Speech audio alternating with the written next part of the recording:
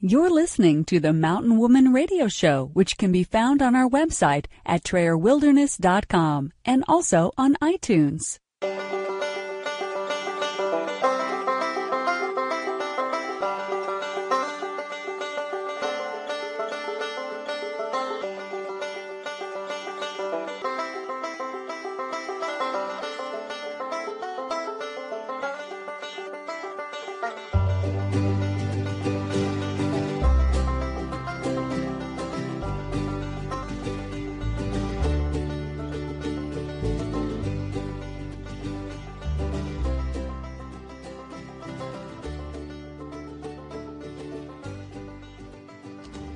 Welcome to the Mountain Woman Radio Show, where we are homesteading traditionally 100% off-grid today and offering preparedness and survival tips for tomorrow. Here's your host, Tammy Trayer.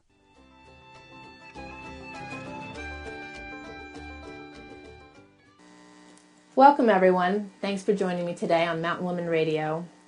It is somewhat sunny out here. We have hit our gray season, so we get the dreaded gray days and rainy days. I'm a sunshine girl.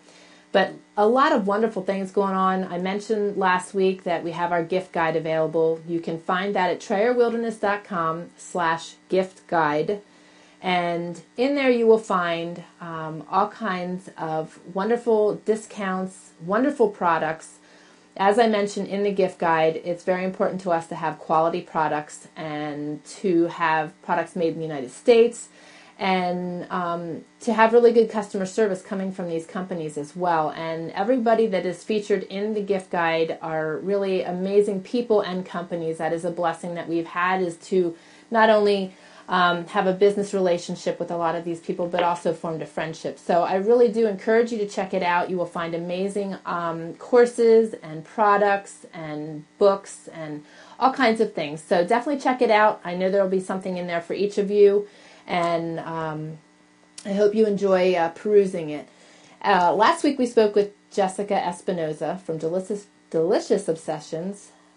.com and 20dishes.com, and she talked about her meal preparing classes, and today is a kind of complimentary interview with a good friend of mine, and he will share with you how to garden and provide for your family all the whole foods you need to do your meal planning. So without further ado, today we will be speaking with Rick Stone, and he is from ourstoneyacres.com. He is a master gardener and has so many awesome things to share with you. So without further ado, Rick, how are you doing today?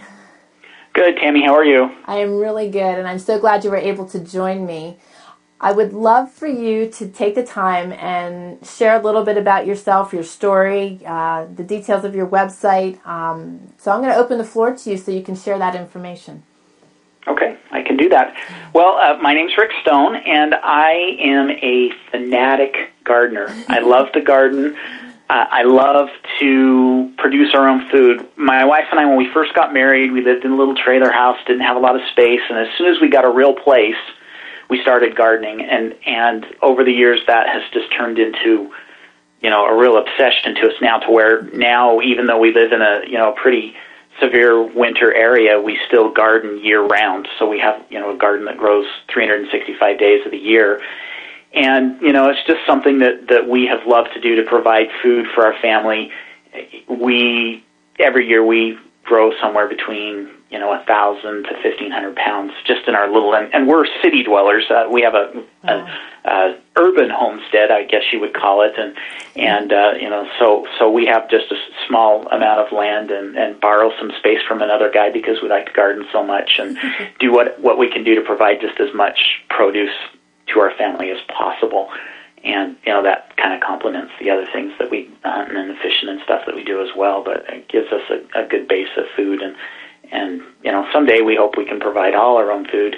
We'll need more land than what we have now, but, that's kind of where we are. So, and I'm also a master gardener. I graduated from the Utah State University Master Gardener Program here about 5 years ago, and that's kind of a service organization, and that's what got me started in the video courses and the blogging and all the other things that I do. I actually started my blog, which is Our Stoney Acres, And I started that as part of the service project for the Master Gardener program. We had to provide 40 hours of service in the year after we graduated, and part of what I did there was set that blog up, and for the first year I provided a lot of free information and growing guides and how to grow vegetables and things to do, and that was part of why I got started, and it's kind of blossomed from there, and now I teach online video courses and get a chance every once in a while to lecture at a big home show or a garden show or things like that, and it's been a lot of fun and kind of a fun adventure for us. So I grew up on a farm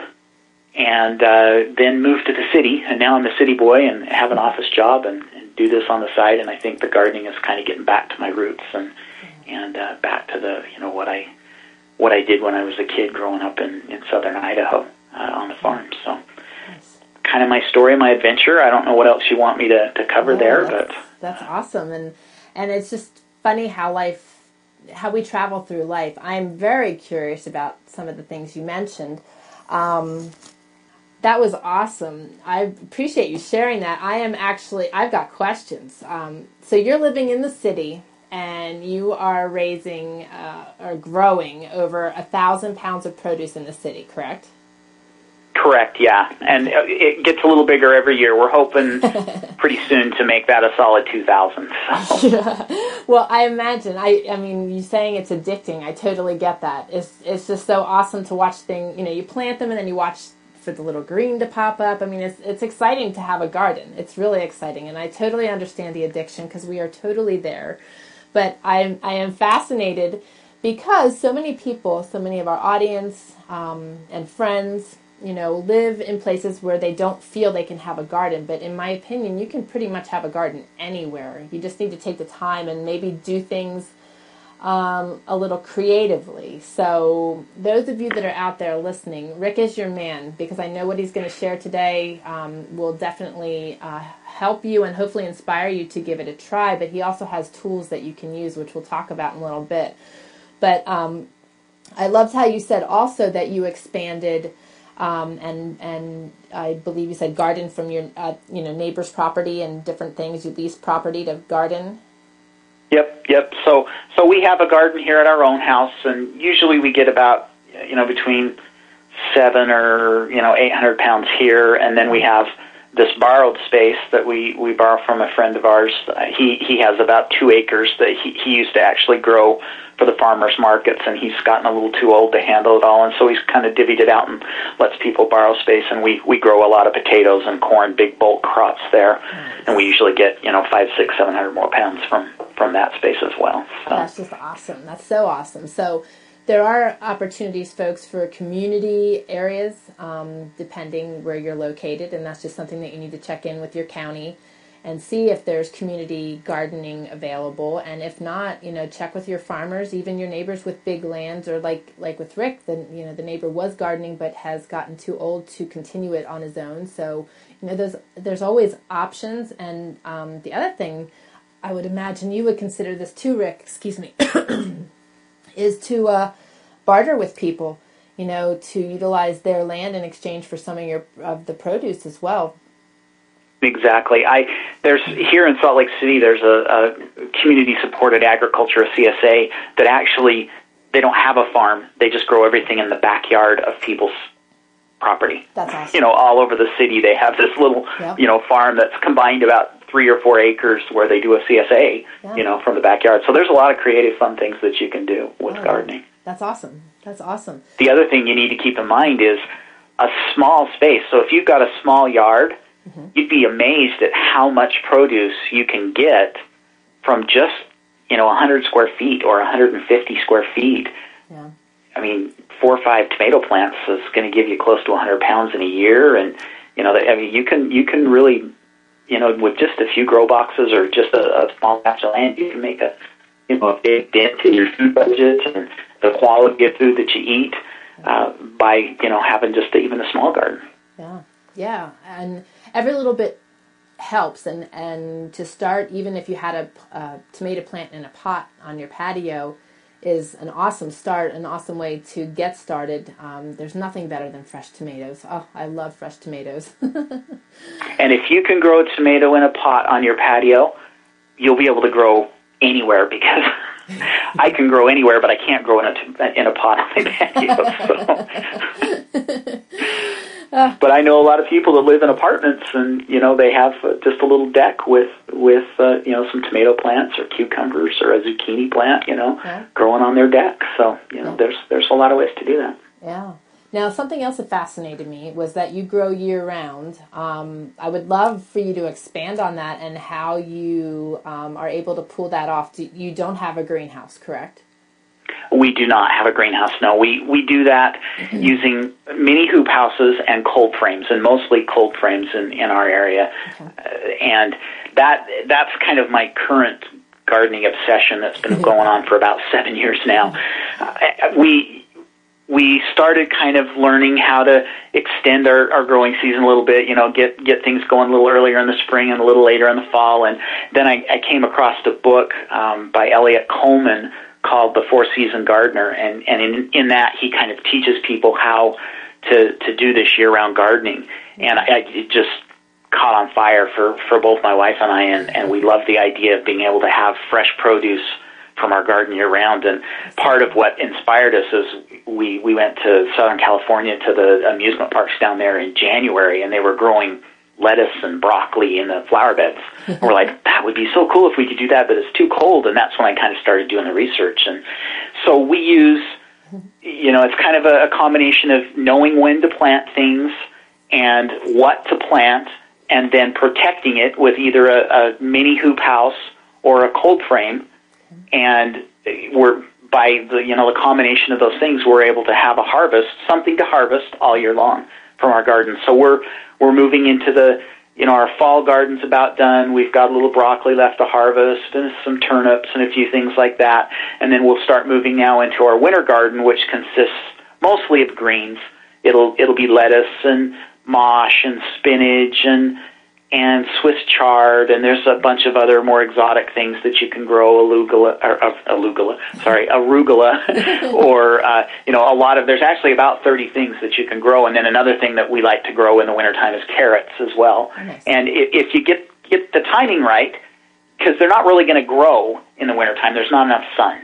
Okay. Once we hit that 10-hour mark, there's just not enough sun for things to grow. So you have to have it ready before we hit that 10 hours of daylight mark. Okay. And then it'll just kind of sit there in cold storage in your cold frames in your hoop house all winter long, and you have stuff to harvest all, fresh. And awesome. It's a lot of fun. We have a kind of a dry spell in January. There's not a lot other than carrots for us to harvest in January, but all the way through December we have lettuce, and then starting back again in February we've got lettuce and spinach and Swiss chard and just all kinds of stuff. And so every day of the year we could go out and harvest something if we wanted from our garden. So it's pretty awesome. That is pretty awesome. That's really awesome. We have a greenhouse started, which will hopefully get finished this winter, depending how things go. But we do have our garden, and we have raised beds. And this year we have a very short growing season also. And last year we were too busy to get a chance to do this. But this year we put hoops up over top of 3 of them. And that prolonged our season nicely, and now I just need to get out and plant some of my lettuces out there. And I have a tiered planter that I keep in the house also, that I grow herbs and teas and lettuces in during the winter. But how nice to be able to have that outside, and I'm so anxious to be able to utilize my hoops this year. But it's just so awesome to have something out there to be able to provide for the family like that. That's just awesome.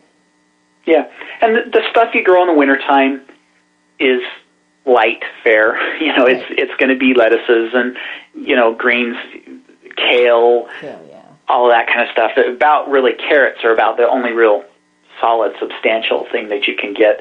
You can get, a few turnips and radishes and things like that as well, but really carrots would be the bulky crop, I guess. But, the rest of the stuff is going to be lettuces, and, but it's a good change anyways. Yeah. It's good to have that kind of stuff, because we're actually kind of tired of tomatoes. We pulled out our tomatoes about a week and a half ago, and we're sick of them. So. Yeah, I understand. That's where the canning and the jarring and the preserving comes into play after a while when you get that many. But it's so awesome to pull them off the shelf then too. So that's just great. Exactly. Great. Yeah, and having the fresh vegetables to go along and kind of enhance, what we have. And we've gotten it to a point now to where, I've got 200 or 300 pounds of potatoes in a little mini root cellar, and then with the fresh lettuce and carrots and everything that we have a pretty good solid amount of food. And we have a decent sized family, so I can't provide everything that we eat, but we have a pretty good supplement of what we can eat from the garden, so that's pretty cool. Awesome. So you can make nice stews during the winter with your venison and have a nice salad to go along with it. Mm-hmm. Yeah, exactly. There you go. There you go. Well, we're going to take a quick break here to get some words in from our sponsors, and we'll be right back to talk with Rick a little bit more about what he has to offer and what some of the things are that he has available to you. So stay tuned. The New Pioneer Magazine, taking the skills and techniques of yesteryears and combining it with solar, hydroponics, and various other advancements of today, creating the most robust pioneering magazine on the market. In addition to the New Pioneer Magazine, they also have available the American Frontiersman Magazine, taking you back to a more primitive time, and both magazines can be found at newpioneermag.com. Get your copies today and be prepared for tomorrow. Do you have a loved one, or are you suffering from celiac disease or a gluten intolerance? Trying to find that perfect flour? Whether you are baking cookies, flaky pie crusts, or baking breads from scratch, or you are looking for a quick cake from a package, look no further. Better Batter offers non-GMO gluten-free products with an assortment of packaged items, as well as flour packaged in varying sizes, including their bulk sizes, perfect for those of you that are practicing your preparedness skills. Better Batter's not just another gluten-free flour. It's what you have been searching for. Visit betterbatter.org. Do you have your free digital subscription to Prepare Magazine yet? If not, then hurry over to preparemag.com and start getting each monthly issue sent directly to your inbox. It's easy. All you have to do is go to preparemag.com, enter your name and email address, and you're subscribed. Consider signing up for the premium membership for past issues and exclusive resources. You can even subscribe to the beautiful print version of Prepare Magazine. Visit preparemag.com and choose the option that's most valuable to you. Prepare Magazine, encouraging, empowering, and enriching your journey. Okay, we are back, and again, we are speaking with Rick Stone from OurStoneyAcres.com, and that's OurStoney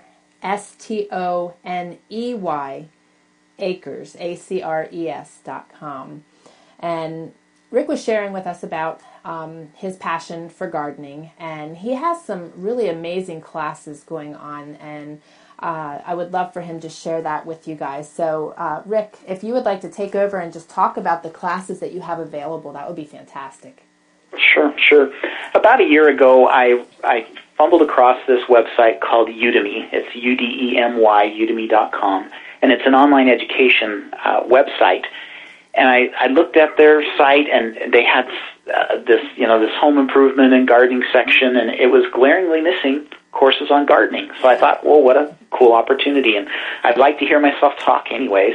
And so I thought, well, I'll take the opportunity to film some videos. And so I started filming some video courses that are published there, and they're some good fun courses. The first one that I did was actually a seed starting course, and it teaches the basics of seed starting, how to get your own seedlings going. And as gardeners kind of progress, that's one of the things that you kind of naturally move into. And I wish that I had learned, and it took me 10 years of trial and error to really get to where I am now on seed starting. And so I wish that I had had a little bit of a guide. And so I took the time to film that video, and it's about 3 hours long, and I go through and talk about all of the different aspects of year-round gardening, of seed starting. And the nice thing about Udemy is you're able to take that course in little pieces. Mm-hmm. So you don't have to sit for 3 hours. You can take it at your own pace, and it's broken into different lectures and different sections. And so it's a fun format. It was fun for me to film and to do these videos. And like I say, that's the seed starting one was the first one I did, and that kind of got me excited about it and had some success. And so I set off, and I actually have 4 videos. I just published a new one in October, and I have 4 videos on there right now that cover all kinds of different aspects of gardening. So we've got the seed starting course. I had a lot of people And about a year ago, we had a really popular blog post on our blog on the PVC drip irrigation system that we use. And the post just went crazy, the biggest post we've ever had. And I had so many questions, people asking me how to make it work, that I went ahead and I filmed a video on how to actually set up a PVC drip irrigation system for your garden. And this one's about an hour and a half long, and just goes through and talks about the details. And I kind of made it a simple course. Some of you will laugh at some of the things, I show you how to drill the holes in the pipe and things like that, but some people need that, other people don't. But it's a fun course, and it goes through just the basics and talks about why it's a good system, why you should be using drip irrigation in your garden, and a good little course, and that one's my shortest course by far. And then my biggest course, and it's kind of my flagship course, is my year-round gardening course. And, as you know, that's my obsession, and so I went ahead and filmed a course on that year-round gardening. That one right now is about 4.5 hours long, and I'm actually in the process of adding about another 45 minutes worth of content to that course right now. And so that one ends up, it'll be about 5 hours long, and just goes through all the different aspects of how to have a year-round garden. It talks about cold frames. It talks about hoop houses. It talks about all of the different things that you need to do to get that going, and talks about the timing and how to, get your garden going. And so this course, the other thing about this course would be that even if you don't want to grow in the wintertime like I do, the principles that you'll learn in this course will help you to extend your garden season on either end of the spectrum. So I'll teach you a lot to actually add a month to 6 weeks to your spring garden, and I'll teach you how to stretch out your fall garden, maybe even 2 whole months. And so you could easily, by learning these principles, you could easily add 3 months to your gardening season and a whole bunch of produce. So it's a really great way to do things, and it's a good way to learn. It's less dry than a book. I think that's how I learned it originally, and now I've got some experience, and so it's a fun way to do it. That's so true. And then I do have... sorry, go ahead. That's so true. That's so true, being able to learn that way, because when certain subjects, when you read, it doesn't sink in as well as when you can, do it more interactively. So that's really awesome. Yeah, and I show, a lot of examples from my garden, and it's a fun way to learn, I think. And I do have one other one for those of you that are just looking to increase the, kind of the basic solid foundation of your garden. I have a vegetable gardening basics course as well that I just actually released in October. And that course is about 2.5 hours long, and it'll kind of be a living course. So as people ask me questions, I'm going to add more content. My intent is to maybe end up with this course being 4 or 5 hours long, and just a good solid, basis. And right now it goes through and teaches you where you need to be planting your garden and when, and what to plant, especially if you're a new gardener. What are some of the best things to get started with? And so that's a fun course too. And like I say, that one will be continually updated as people ask questions, and I'll add more content to it. And that one's had just a fantastic reaction. I have like about 250 students in that course already, in just the month or 3 weeks that it's been out. So it's been a fun course, and a lot of interaction and questions and stuff. So good course. That's really cool. And what's really nice, guys, is that Rick's courses are really attainable financially. As a matter of fact, one of the nice things about his courses too, like you were saying, is that you can listen and watch them. I have a really hard time getting time to read, but I love to learn, and I will never feel that there's not something that I know everything on. So honestly, I am considering taking all of Rick's courses just to glean information from them. And like I said, his prices are great, and one of the other nice bonuses for you guys especially is that in our Trayer Wilderness 2015 gift guide, you can find his courses at a discounted rate. He was very generous to offer really awesome rates to our audience, and I encourage you to go check it out. You can visit trayerwilderness.com/gift guide, and you will be able to find all of his courses in there. And I really encourage you to take them all. I think you will find that they are all something that you can budget and learning to be able to do your seeds, the whole 9 yards is just so important, and to be able to embrace it and have the knowledge to do it successfully is always so important, because a lot of times what happens is people start and it doesn't always go real well for them, and then they don't continue. And this is something that can be a life changer for you and your family. So I have already seen one of Rick's courses, and I highly encourage you to embrace them. They're really awesome. Thank you. Thanks. I appreciate that.